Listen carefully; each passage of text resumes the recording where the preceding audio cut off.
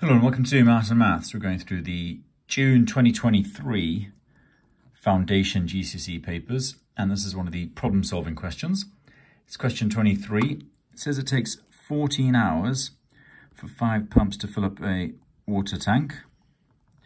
So we don't necessarily know what that water tank volume is, but we can work out some rough units. 14 times 5 is a calculator paper. If we could do that, is 70. So let's call that the units of the volume of the tank. Okay, now the problem is, how many hours would it take 4 of these pumps? So that is the total of it says the same size. So that's the same total we want to work out, but we don't know how many hours. So we're going to call that H be the number of hours. Okay, so H times 4 has got to be 70.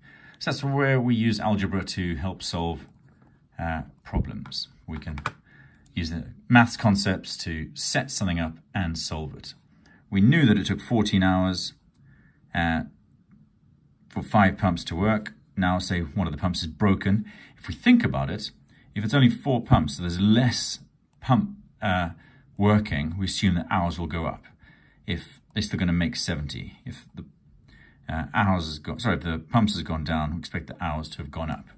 And let's do that. Let's do 70 divided by 4. I'm expecting an answer bigger than 14, I guess 17.5. So the number of hours, I used a capital H, 17.5 hours. Write that again there, 17.5 hours. Okay, so 2 marks. Try and aim for a mark a minute in an exam, but just doing a little bit of explanation there. Okay, so first thing was to set up an equation and solve it. Again, that's the wonder of equations and algebra. Right, because we've only done one question, let's move on to another one. I've done a few questions on the other videos, so do have a look for those. Let's jump to question 27. And this is about density, volume, and mass. A solid cuboid is made of metal. The metal has density of 9 grams per cubic centimeters, and the volume is 72 cubic centimeters. If we think about those triangles you might have seen, density is mass divided by volume, and we can use that triangle to work out any of them. Division is that line, density is mass over volume, volume is mass over density, but mass, which is what they're asking for us, is across there, which is multiplication, so we multiply there. Density times volume.